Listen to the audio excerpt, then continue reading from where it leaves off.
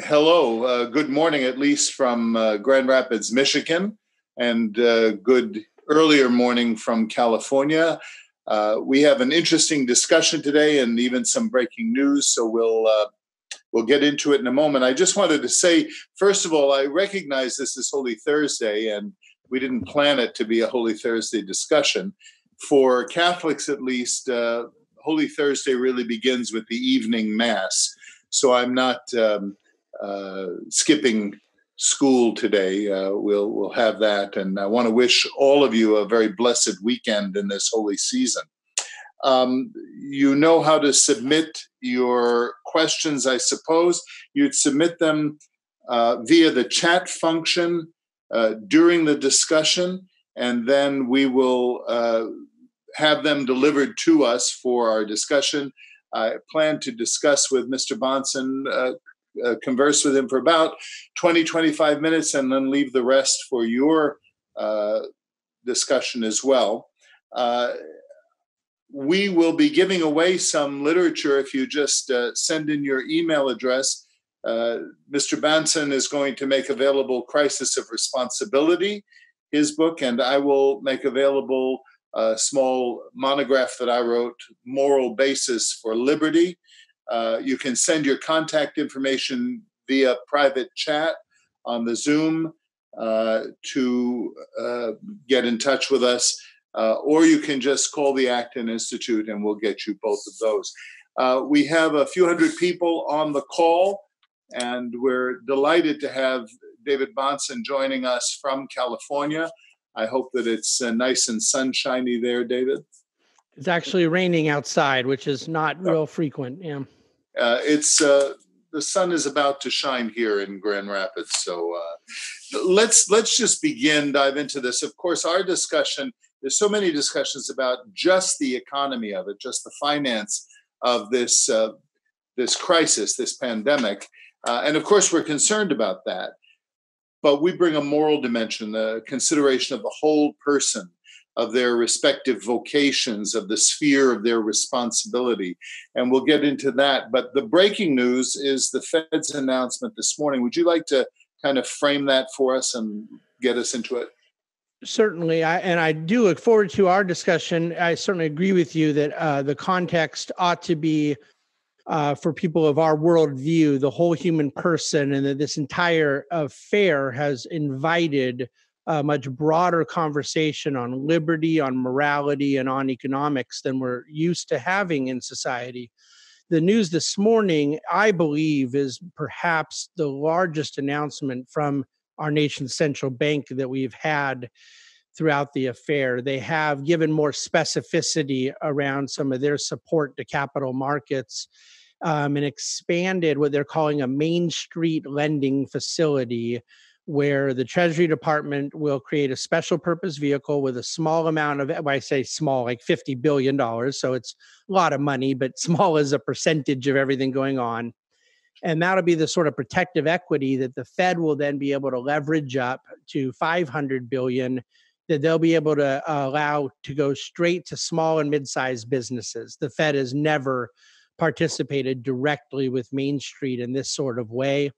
And then other things like their corporate credit facility, they actually this morning authorized buying BB bonds, which I don't mean to get granular for our listeners, but those are junk bonds.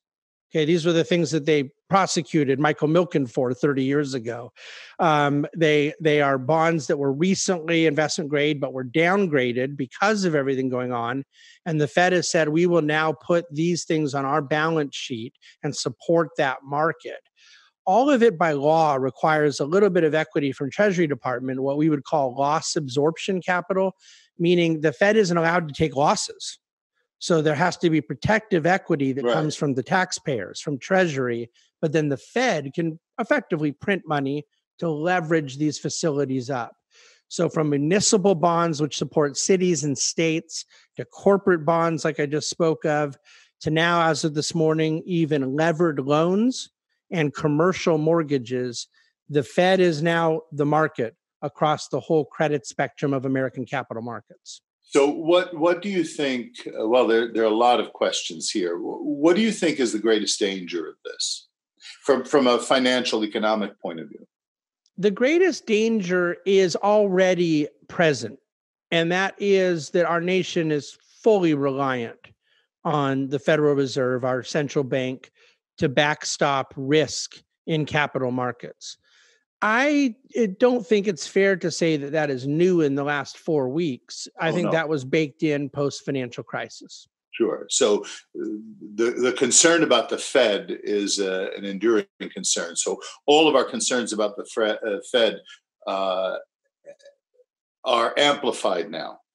What do you think the long-term impact of this particular set of interventions in the last few days, and more coming up from what I heard from Nancy Pelosi yesterday? Well, there's sort of two risks that exist, and one of them is the one most people have been afraid of, and I think it's the one that's least likely to happen. And ironically, it's the risk that would play out if things go really well, which is inflation. In other words, inflation would be the better case scenario here, because it would mean that the excessive amount of liquidity that they have sloshing around in the system develops what we would call a velocity of money. Borrowing from Irving Fisher's price theory, the money is not churning around much in society and has not become inflationary. There's really quite extreme disinflationary forces that they're fighting against. But I think one thing that could go wrong is that everything goes right, meaning it actually does stimulate all this economic activity and then become inflationary into the future. But the bigger issue that is much easier for me to diagnose, because I don't want to be one of the false prophets of inflation, is just distortion, that it misprices risk. It doesn't misprice it. It totally takes away any rational semblance of price discovery. You cannot put a price on risk when double B bonds are in the same portfolio of AAA government bonds. So how does the market coordinate? The market really can't coordinate amongst rational actors on a forward basis. You end up getting significant irrational activity as a result of the Federal Reserve distortions into the future. How do investors know what to invest in? What happens to retirement portfolios? Well, here's the thing. What investors do is probably very rational. They invest in whatever risk they can get their hands on because they know the Fed's backstopping it. The larger question for maybe someone more supply side driven like me is, how do producers know what to produce? It back to Hayek's idea of price discovery. Those that are responsible to produce goods and services in the economy are now dealing with a false benchmark. Yeah, they have blindfolds on. Yeah, very much so. That's right. And so I think that by trickle-down effect affects what investors invest in, because they're investing rationally in what they see producers doing, but producers are operating with blindfolds into the future. It's a longer-term problem than the next 2 or 3 months, but I don't see them being able to get out of this. I use the term a lot, Japanification. The distortions are so severe that the Fed no longer is intervening in the market, they become the market. And this is now back to our point of a moral issue. Because right. You and I believe that Genesis 1 comes with a moral commandment for growth, this is a long-term secular compression of growth. Do you see any upside to any of this? Well, I have a feeling some of our listeners aren't going to like me saying this, but the upside is certainly that it's going to work in the next couple of months. It's going to plug the holes that are messing around with credit markets and the stock market. It will certainly provide some liquidity to some restaurants on Main Street that can benefit from it. So, there is going to be a sort of Band-Aid effect in the short term. I'm not really sure, Father, what else the Fed can do. The bed has been made. They're just sort of right now taking it to its logical extremes. They're saying once the genie was out of the bottle, that the Fed is there to backstop capital markets, why not take it all the way? And that's what they're doing. Now, ultimately, I don't believe the problem here lies with the central bank. I believe it lies with the government that spends excessively and needs a central bank to monetize its debt. The Treasury is writing checks right now, and the Fed is buying the bonds that are clearing the check. It's very simple. That is what's happening. That's not a political statement. Right. So we have now basically said, I don't know if it's in 3 years, 5 years, or 20 years, but the moment is coming where a light bulb goes off and people just say, why doesn't the Fed monetize all the debt?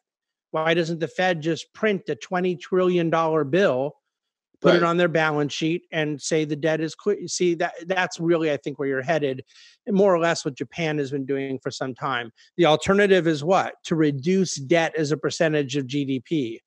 And I would ask, where is there any appetite for that on Capitol Hill or on Main Street?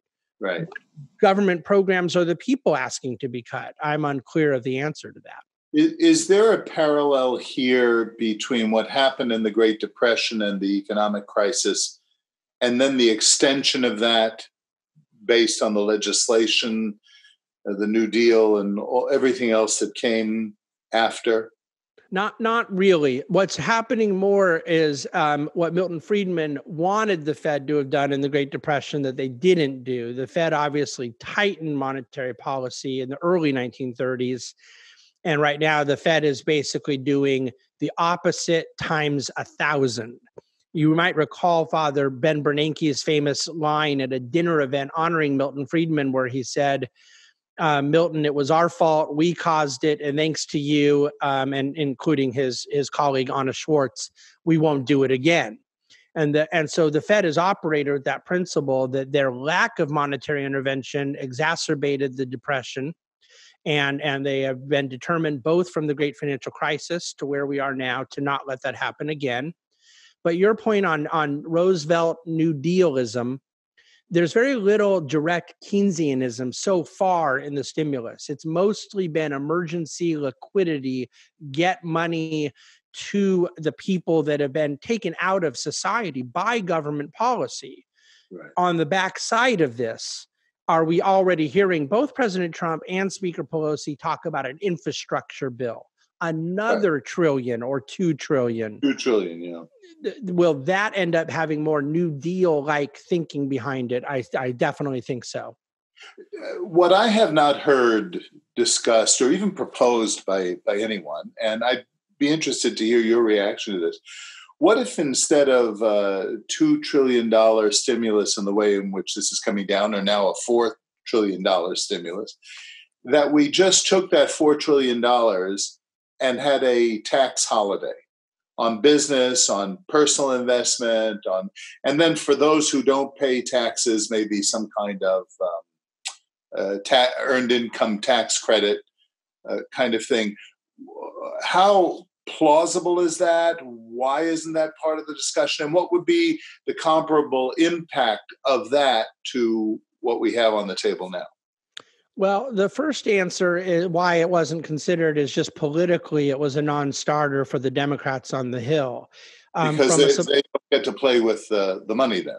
No, and their belief is that a disproportionate amount of the problems here with labor, and those who don't pay taxes can benefit from an earned income tax credit later. But right now, coffee shop employees making minimum wage have been told they can't go to work anymore, or they've been laid off. So they wanted emergency liquidity into their checking account. Okay, so what would be the portion of that? The percentage? Well, so out of the 2 trillion so far, roughly 500 billion is going to go directly to taxpayers under certain income thresholds, just in straight money. Okay, let's say you did that, but then had a tax holiday on the rest of it, on the other 3.5 trillion. Yeah. Well, so see, there's different compartments to it. So let's take the portion. Remember, there's a lot of that bill that is direct medical supplies, hospital support, city and state.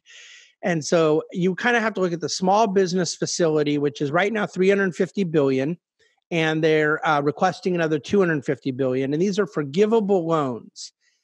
Could that amount have been better manufactured around an earned income tax credit and a payroll tax holiday and so forth?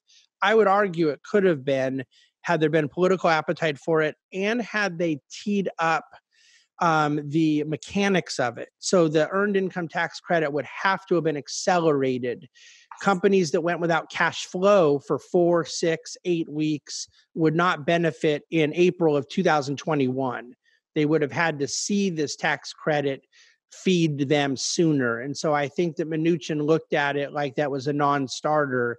But I do happen to know, I'm in touch with people in Treasury on a daily basis. They still view a payroll tax holiday, because those, of course, are financed throughout the calendar year. Right. They do view a payroll tax holiday as something that can be part of a future stimulus as well. And that would effectively save the employer portion 7.5%. And for self-employed people, both portions, let's call it 15%, that would be immediate money in their pocket, and it would just simply be less money owed to government. So there are other ways that this could have been done than the way they did it. I very much agree with that. So much of what you've described feels like a centrifugal force pulling everything into Washington, all the control, all the decision-making, as you said. Do you see any possibility for any subsidy sovereignty where responsibilities could be apportioned to lower levels of social organization, cities, businesses, mediating institutions? I have a really good news answer and a really bad news answer. The good news first is that I do believe federalism is going to end up being the implicit philosophy that gets us out of the public policy side, that they will not. President Trump desperately wants to reopen the country. Most sane people desperately want the country reopened. There's varying differences of opinion about what the health consequences will be. Nobody wants to put anyone in danger. And ultimately, the way that they're going to go about administering the economy reopening will be federalism, even if they don't use that term. Mm-hmm. There will be individual states and municipalities that are granted more decision-making as to how they want to go about reopening their own economy. Now, as you and I know, in that sort of federalist system, the problem will be that states that are more inclined to personal liberty will probably use it in a better way, and other cities, states, and counties may not. But that's still superior to a federal government edict that is currently treating Cheyenne, Wyoming, and Manhattan in the same way. So there's the good answer is I do think that's eventually over the next 4 weeks or so how you're going to see federalism get us out of the health policy side. But economically, Father, no, I do not believe that there's any mechanic by which they're granting cities, states, localities more administrative ability to deal with, to intermediate the economics. It is all going through DC, either through the Treasury Department or the central bank, who are, of course, at this point are practically one and the same.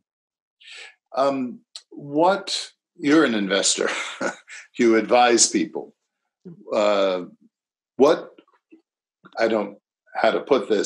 investment advice? What do you see? What principles, what guidance would you give to people in terms of what to do with their portfolios at this point?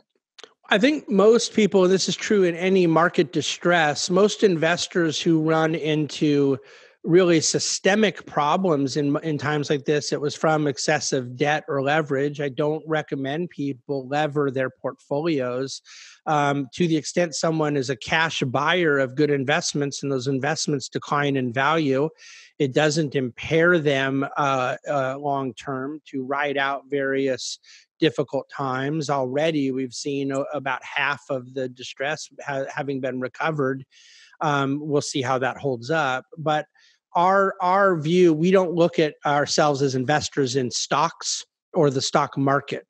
We want to buy companies. We want to buy operating enterprises that provide goods and services for a profit to those who want and benefit from them.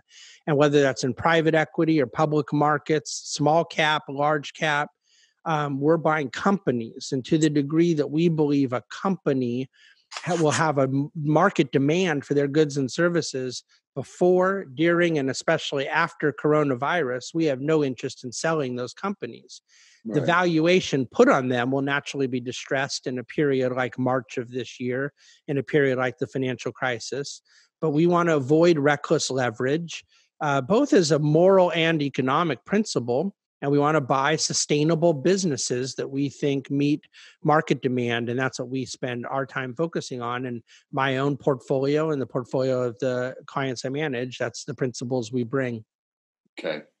A lot of questions have been coming in during our discussion. So I'm going to ask our coordinators to present some of those questions. They're going to try and gather like questions. So I know we have a few of them. We've had a few questions on, from a perspective of history. Is this going to be like other crises where the government is going to use this opportunity to grow in power and not recede back to a more type of limited government? So that's the ratcheting effect. Bob Higgs's book, Crisis and Leviathan. David, what do you see about the prospects in that regard? Is this going to ratchet up and stay bigger than it was before? It certainly is. And that is the sort of systemic reality of Leviathan. The only caveat I'll give is it is not that the government will take it that way, it's that the people will give it that way.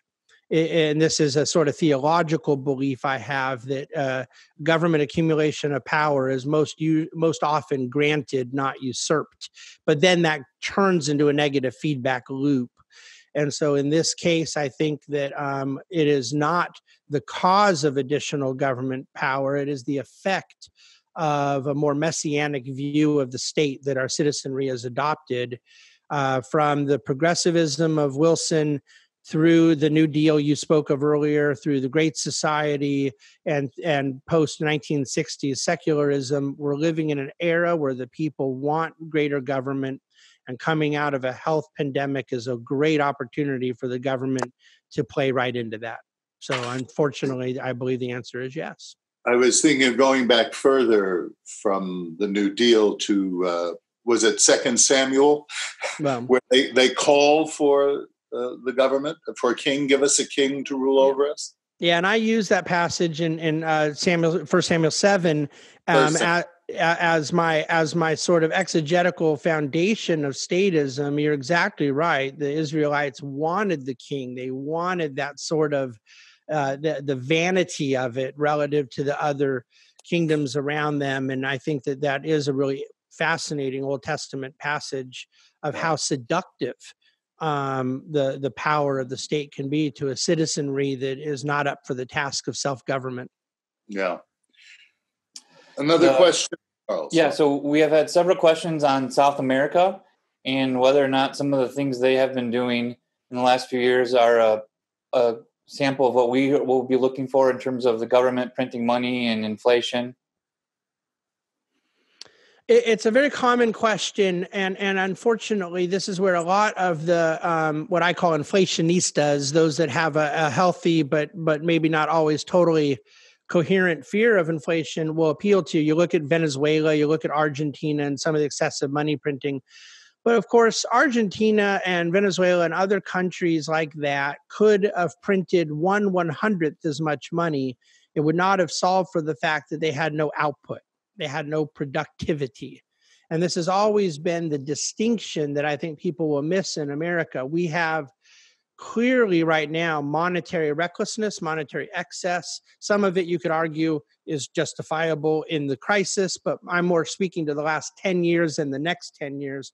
We're living in a period of extraordinary monetary accommodation. And yet the United States clearly has GDP growth capacity in our DNA as a country that makes those analogies very difficult. So the Zimbabwe and Africa and Argentina and South America don't really hold up as perfect correlations. What we do know are timeless principles, that there's no free lunch. And so to the extent that we believe we can fund a lot of gaps in the economy with money made ex nihilo, it is totally untrue that that can happen without consequence. So when I say that I question the comparison of America to Venezuela, I am not suggesting that makes it good and cogent policy in America. I'm just simply suggesting the consequences we'll deal with will be very different. Okay. John? We've had several questions on the lockdowns that are going on across the country. And the heart of the question, I think, basically is how effective have they been, or what's the effect that it has had on the economies, and how long will they last, or how long should they last? Yeah, the effect of shutting down the economy has been to shut down the economy. I mean, it's really extraordinary, the violence of what has happened. We're now 3 weeks into jobless claims numbers, and in aggregate, the three put together are something in the range of about 15 million jobless claims. Obviously, that will continue to go higher until the economy can be reopened. One of the problems with predicting the magnitude of how much GDP will contract and how high unemployment will go is that we don't know when the economy will reopen. So the answer is very different if you have an incremental reopening beginning in 2 to 3 weeks versus a sort of national extended lockdown that lasted, let's say, 2 more months. There is very little political appetite and I think societal appetite for that latter, more extreme scenario. But the magnitude of the economic contraction is pretty much entirely going to be driven by how quickly they can get the economy reopened. And I cheated a little earlier by suggesting to Father the playbook has to be federalist. They simply cannot reopen all 5 boroughs in New York City tomorrow. And I would argue they probably shouldn't. However, they cannot close a large community like Billings, Montana, or Cheyenne, Wyoming, as if they were suffering from the same health pandemic that Manhattan is. So ultimately, there will have to be some ability across our 50 great states to discern the realities of demographics, of density, of geography, climate. Grand Rapids is radically different than Detroit. Everybody's saying, well, Michigan's being hit by this. Our hospitals are empty. I live with a chaplain from one of our big hospitals here, and he says the hospital's empty.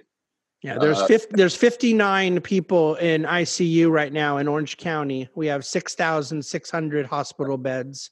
In Florida, they have an excess of hospital beds. They did a full shutdown. They were predicting that they were going to be thousands of beds short. I'm not criticizing anyone who's been wrong. I'm always for preparing for the worst and hoping for the best. But New York too, Mercy is empty. The Javits Center is virtually empty. And right now there are more discharges from hospitals than there are hospitalizations. And of course, you and I would agree that's a wonderful thing. Yes, absolutely. Absolutely. So another question, Charles? A couple questions about Bernie Sanders dropping out of the race recently. Is that a bellwether for the United States rejection of socialism generally? No, it's not. It's a rejection of the Democratic Party of losing in November. It was a very concerted effort. As at one point, Bernie Sanders was up to about 85% betting odds of securing the nomination, and Joe Biden was in single digits. And there was this is all pre-coronavirus. It feels like 100 years ago to me. But the rejection of Bernie Sanders and the subject of my book, Elizabeth Warren, across millennials, it's the minority of people that rejected those candidates, and more or less across the board with the older demographic and Gen X through baby boomer demographic and the Democratic Party that rejected Sanders. Far and away, their biggest answer given was that they didn't think they had the best chance to defeat Donald Trump. So it was entirely pragmatic. The trajectory of democratic progressivism is very much on Sanders' side. November of 2020 was just not the best time for them to test it. So you think that your Warren book still has some? You wrote the book on Elizabeth Warren, and she dropped out. Yeah. And you think now you can have a vice president, Warren? I do. I initially would have said it was a ill-advised idea for Joe Biden because Warren does strike me as an unlikable candidate, and yet I've learned that my preferences don't seem to necessarily always matter much. But Yes. coming third place in your own state is usually not a way to get on the VP ticket, but being a bulldog is. And Yeah. the way that Elizabeth Warren took down Mike Bloomberg is what I think has Joe Biden attracted to her. She can do the dirty work for him in the way they go after Donald Trump and allow Biden to play the more kind of above the fray type of top of ticket candidate.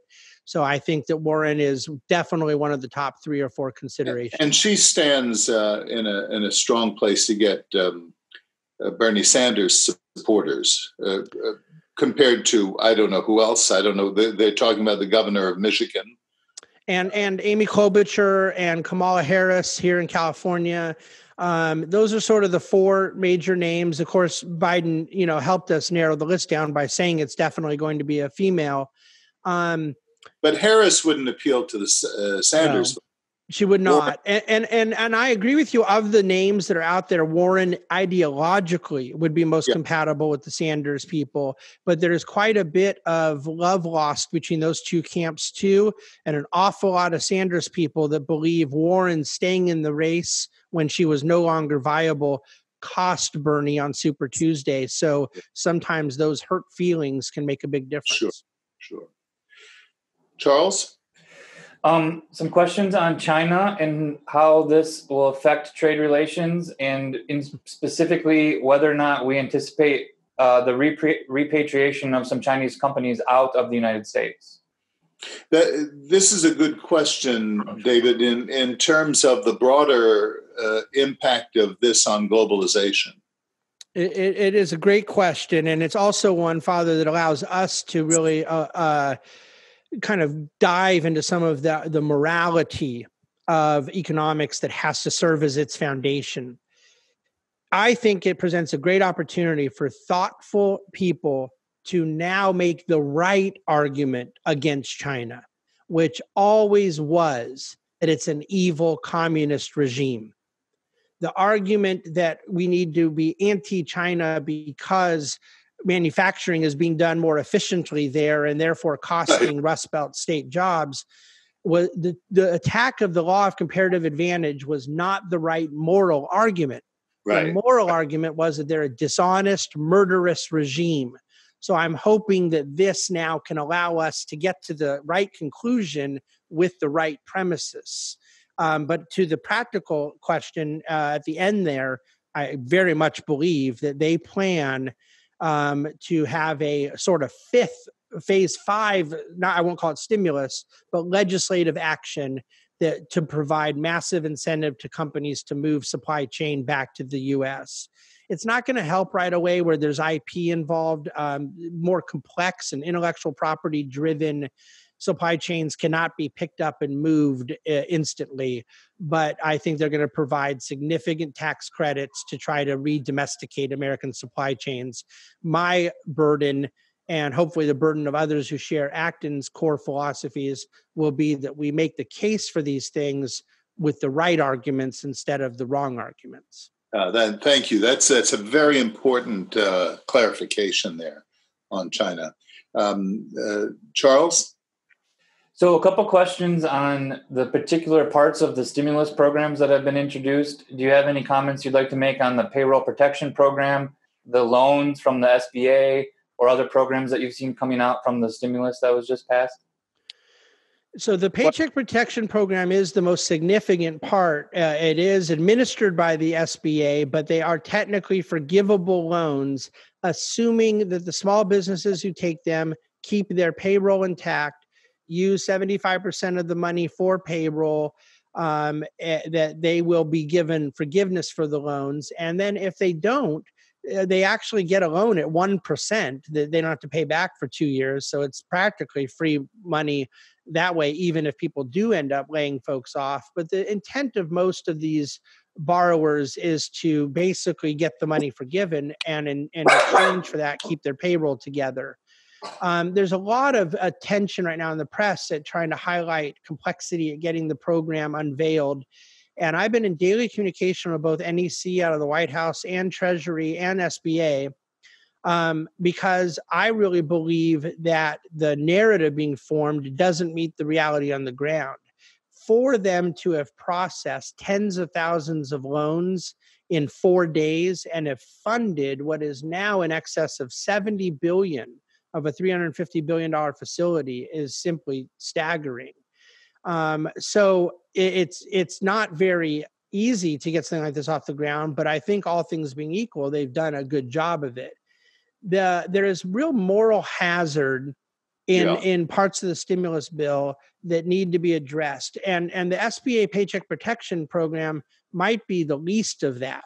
The people have to make claim that they need the loans to support their business, and they have to not only promise to keep their payroll, they have to prove that they did. They have to provide payroll records before and after underwriting.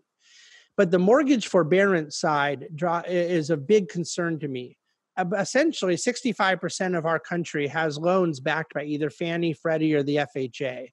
Any government enterprise loan, if anyone requests forbearance, they do not have to make a mortgage payment for up to 180 days with no requirement to even claim hardship, to verify or substantiate hardship. Right.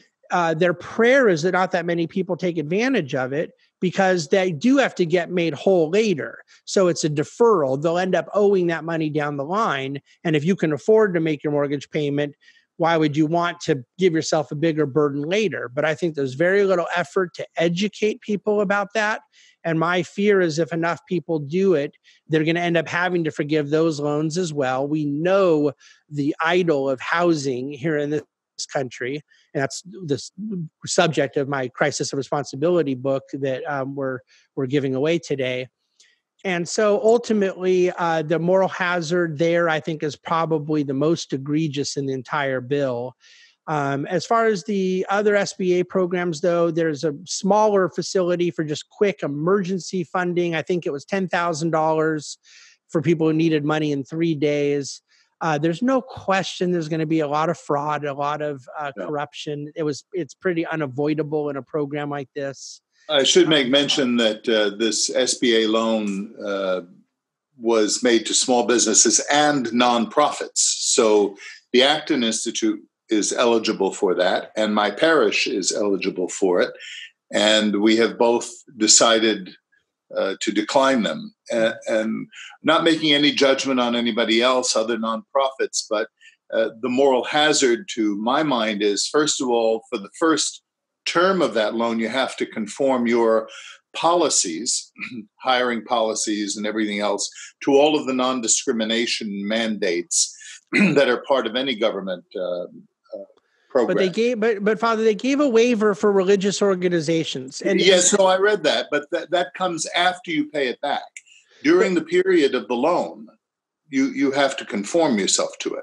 The first but on Saturday, this was to me fascinating.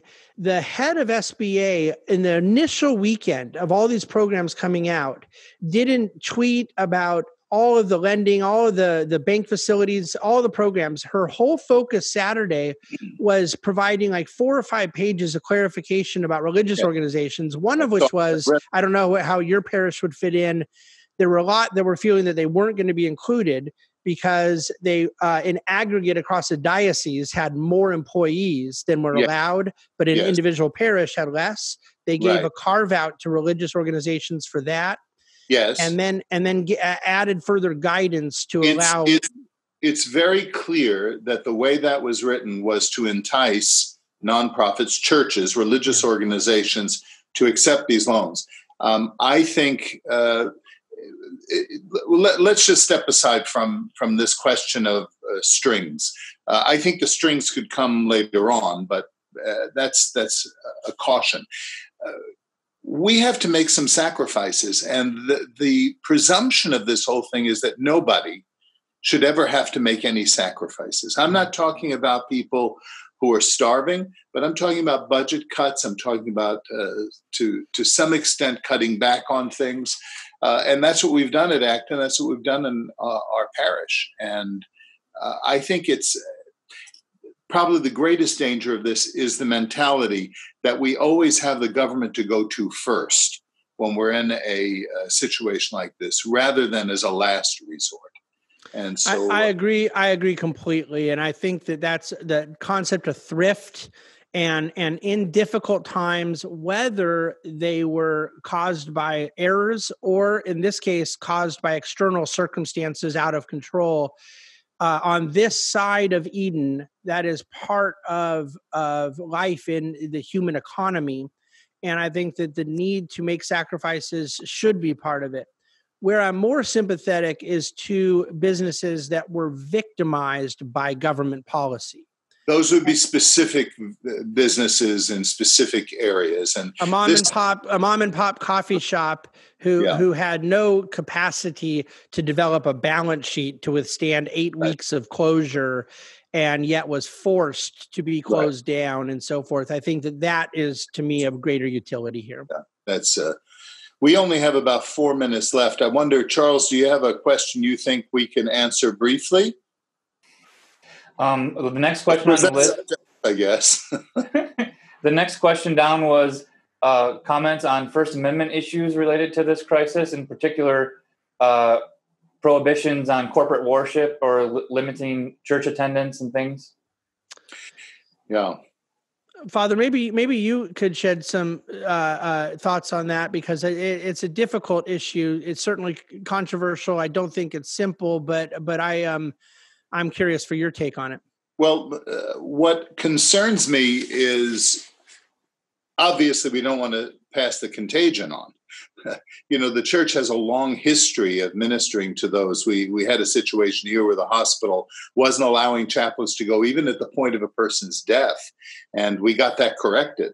What concerns me, however, is that at least some religious establishment leaders in headquarters of dioceses and denominations are going even further than the government has asked. I would have rather have seen religious leaders sit down with health officials, have the thing explained to them, and then say, okay, fine, now we'll decide how that will be played out. Right now, it differs from denomination to denomination, from diocese to diocese, from city to city. But I think at least what I've experienced is that the church is sending a message that we're closed down. We need to send a message that we are open. Now, we have to be open in different ways. We're doing a lot in my own parish in terms of this kind of conferencing and phone calls to people's homes and running errands for people who can't get out, that kind of thing. But I am very concerned that the government presumes that religion is not an essential service. If you can order a pizza, you should be able to take communion under the right circumstances. So I'm very concerned about this. You can go to a grocery store right now with 10 people in it, but in some cases you can't go to a church. In some dioceses, they won't let you go to confession. Yeah. And I think for a whole host of reasons, both the First Amendment, but also the theological reason, especially when we have this rich history of people risking to be able to worship God. Yeah. No, it sounds like the subsidiarity concept is the whole issue here. What government could have done is provided various guidelines and allowed religious organizations to administer those in the way most appropriate to them. But it's the philosophical presumption that religion is an elective as opposed to faith being a core foundation in society. Yeah. Again, I'm concerned about the mentality that this creates, the cultural impact of this going forward. Well, David, I'm very delighted by this conversation. It's the first time we've done something like this, not only with you and I personally, but that Acton has put on a conference of this sort. So I'm really glad the way it came out. I want to mention again your book, which I presume can be obtained on Amazon, on Elizabeth Warren. That may be necessary reading for the coming election, if there is going to be an election. But also the book that you've offered, and the one that I've offered, we can receive your emails by way of private chat or however that works on here. I want to thank all of you for coming on. There are an incredible number of people. We had to kind of cap it at I think it was 200 because we didn't know how many to expect. But we'll do other things like this. My prayer for you, David, and your family is that this Holy Week and this Holy Weekend, what we call in the Catholic tradition the Triduum, the Holy 3 days, beginning tonight, going to Easter, are very blessed times for you and for all of those of you who have joined us to know that Good Friday represents the heart of darkness, but Easter Sunday represents a hope for the future. God bless you all, and thank you for being with us.